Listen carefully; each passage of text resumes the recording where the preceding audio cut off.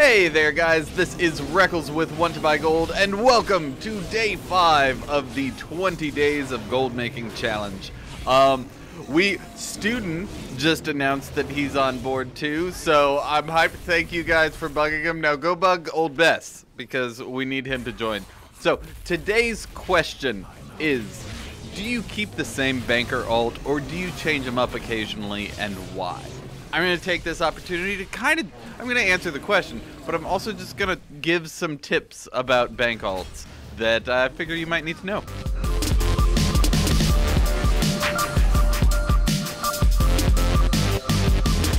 So, for those of you who don't have a bank alt, or only have one, and this question seems really weird, why would you change up your bank alt?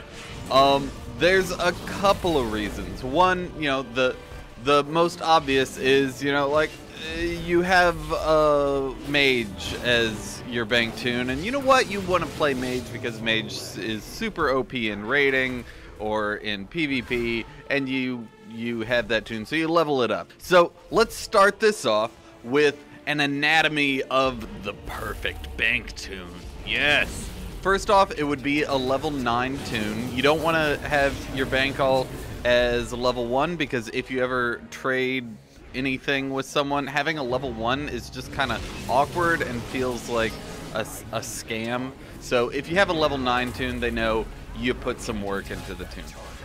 You want it to not have a name related to your main or any of your mains, because there are some times where you'll want to be discreet. And by that I mean, like there was one time where I was trying to sell shirts. Now this is before the transmog system, where shirts actually sold without too much of a hassle. But I went and I got some of the Dalaran shirts, posted them up on the auction house on my main toon for I think 400 or 500 gold, and then I went on another toon of mine and said in trade chat, like, looking to buy shirts. And then I logged back over to my main and said, like, I got them up on the auction house for 500 gold. And then I logged over to my banker and said, hey, I'll sell you the shirts for 250.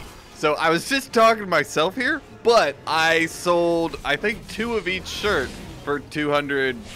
It wasn't I didn't get 250. They haggled me down to 200, but I made some decent gold that day.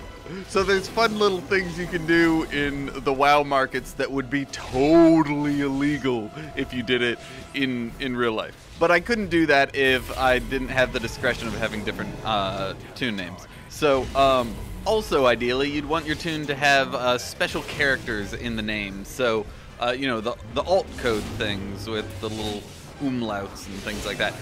You want that because then people can't search for you to see what markets you're in and when they can undercut you. It makes it hard for them to add you to a friends list on Battle.net or search for you on the Undermine Journal, things like that.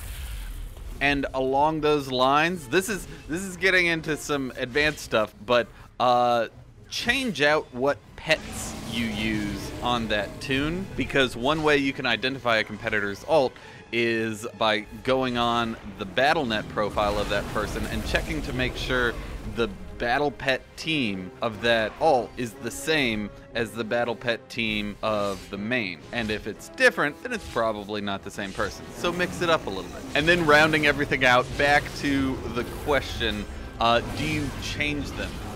The final reason why you'd want to change a toon is because over time, competitors add the high rollers to their friends list. They don't add you to the Battle.net friends list, they add you to, like, just by the character. And you can even download add-ons, like, I think it's called Friend Sort, or Sort Friends, or Friend Organizer, something like that. But it's a Battle.net friends list organizer add-on in WoW. Have all your competitors on your friends list so you know when they log in. So for instance, Tommy the G just logged in. He's a jewel crafter, so he always posts up all the gems, and so then whenever you see him log off, you can go log on to your posting toon, undercut him immediately, so he only gets 3 minutes, 5 minutes tops on the auction house before he gets undercut. So that's some of the sneaky stuff. You can learn when all the high rollers are on and just immediately undercut them.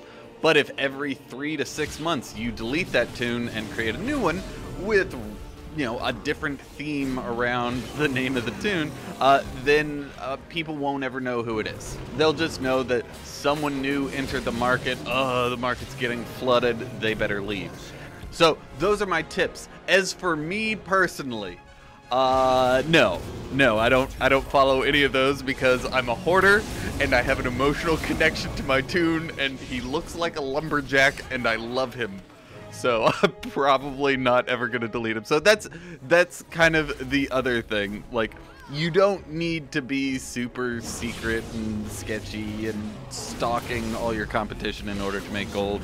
You can let them undercut you. And as long as you're in a lot of different markets, you're good.